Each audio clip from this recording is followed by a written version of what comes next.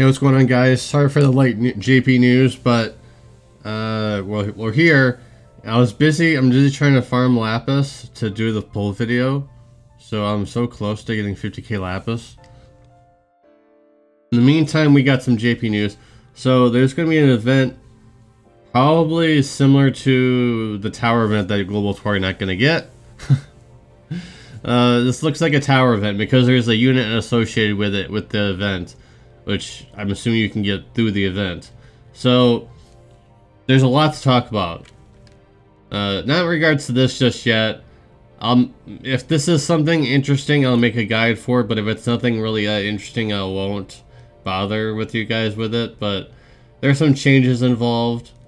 What this basically says is there's going to be some changes involved, some certain equipment when you go into this event or something. I think that's what it meant. And then Final Fantasy X is coming back. For you Tidus lovers, unfortunately, he's not getting a unit just yet.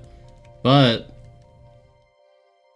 Jet is getting in a CG unit for the first time ever. You know, he has two other versions. They weren't CG, I believe. He's getting a CG animation. Unfortunately, he is a Neovision unit only, not a Neovision Plus. And most people are speculating that the next event is probably going to have Tidus Neovision Plus. But we have two Neovision units and a Neovision Plus era. We'll have to see if they're good or not, but they're two leaders, which is very unusual that there's two leaders on a banner. Or at least on separate banners, but... So, there's another Yuna. This one most likely not CG. But we'll see if she's any better than the previous one, who is decent. We'll have to see if this Jet is good. It looks like he's just a DPS this time around, not a tank. So that'll be interesting to see. And then we have a whole bunch of Neovision Plus to talk about. And the reason I see why Deus's crowns weren't really that amazing is because he's getting an Neovision Plus version. So let's see if that's good. Knights of Grand Shadow is also getting Neovision Plus. Dark Rain is getting Neovision Plus.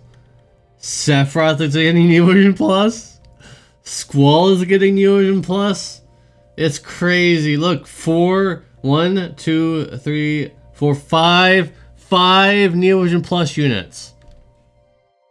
That's crazy. That's insane. Now, for some of them, their damage is definitely going to go through the roof for quite a bit. Sephiroth, he was still decent. With his crowns, he was still decent on a dark only team, like for Dark Visions or whatever. I was still using him. So this is an even bigger plus for me. Like, this is huge. So many Neovision Plus units. That's crazy. Yeah, remember he has the Dark Leader tag because he's the Dark Leader. And then, yeah, that's crazy. There's 5 Neovision Plus. And then on top of that, we're getting a Neovision Awakening for the first time in a long time. Braxa, who never really had a chance to do anything. We'll see if he's actually useful for once. We'll see. So this is pretty monumental. This might be one of the biggest patches in a while because of all of this. Look at all of this.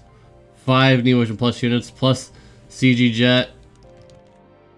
And then for the event, this Road to Glory, you're going to be able to get this guy. We'll see if he's actually good or not. I don't know.